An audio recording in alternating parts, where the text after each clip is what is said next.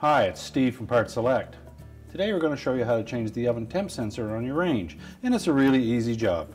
All you'll need is a Phillips screwdriver, a 1/4-inch nut driver, a pair of wire strippers, and a small flat blade screwdriver. Let me show you how we do it. Now, to do this repair, it's suggested that you can replace the part from inside the oven, but we found that it's much easier to actually pull the range away from the wall and work from both the front and the rear. So the first step will be to disconnect the power from the range, then carefully slide it away from the wall, remembering to put something underneath the legs to protect your floor. Next, we'll open the oven door. Next, we'll remove the top rack to give you a little more access. And then with a Phillips screwdriver, we're going to remove the 2 screws that secure that sensor to the back wall.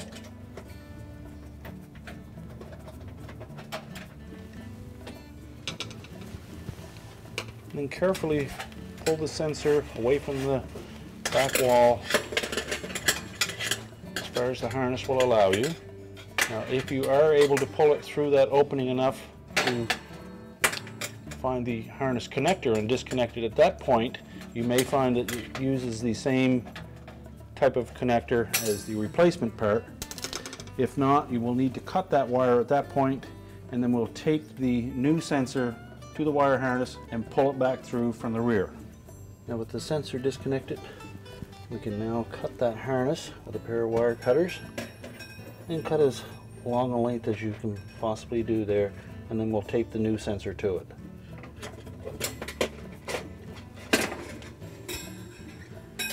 Next, we'll tape the new sensor to the harness with either a piece of electrical tape or duct tape. Make a nice, snug, and tight connection there. And then we'll force that into the opening as far as we can get it. Now, with the new sensor in place, we'll install the 2 screws to hold it securely.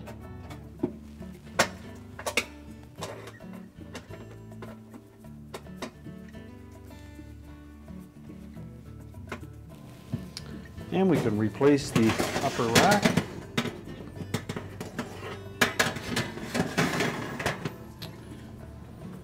And now we'll access the rear of the range and do our wire connections there. Now that we have access to the back of the range, we remove the access panel.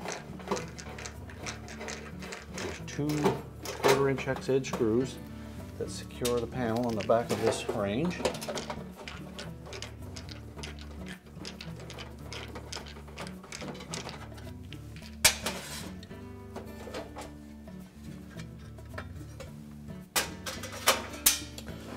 That gives us access to the original harness, and we should be able to find the leads to the new one that we push through from the front.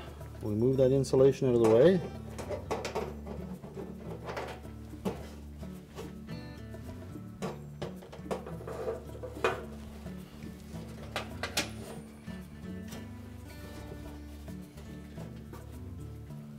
Now we can remove the tape.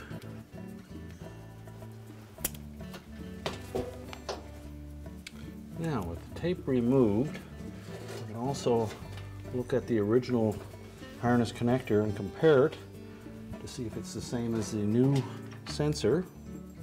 There's a couple of locking tabs on there that you'll need to insert a small flat blade screwdriver into. And release those, and then compare the 2 ends, and these 2 will not fit, so we will have to cut those off and then marret them together.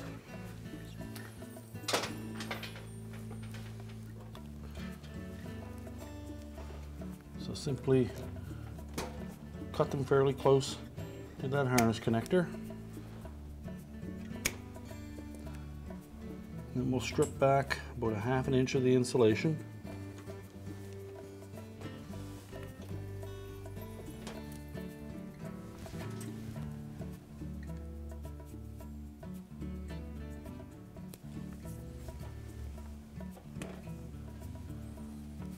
And then we'll do the same with the connector that's on the new sensor. We'll cut that off. And we'll pull those two wires through from the protective insulation that's on there.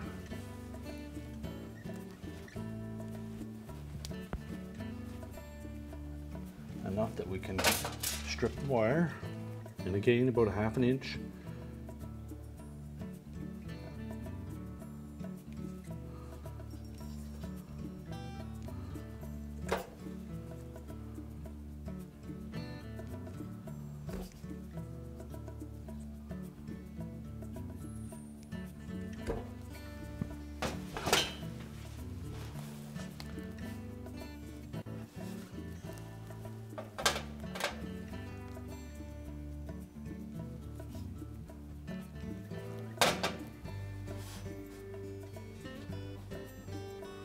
Now there's no polarity to worry about on these sensor wires, so it doesn't matter which ones you connect them to.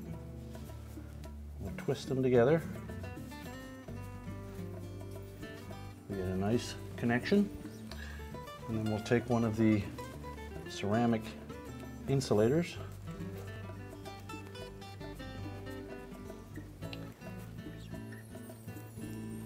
tighten that on. And we'll do the same with the second wire.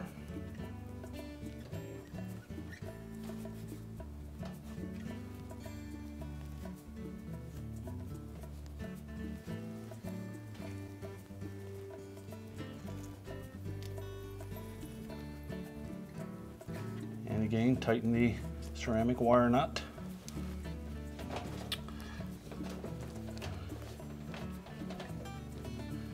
Secure them in position, and then we'll replace the access cover.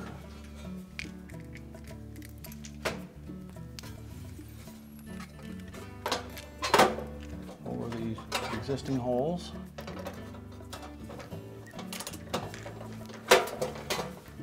And then we'll place the 2 1/4 inch hex edge screws.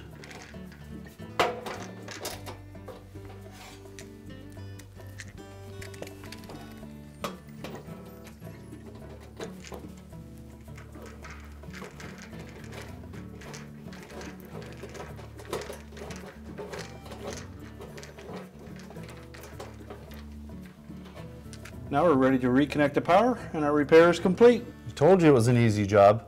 Thanks for watching, and good luck with your repair.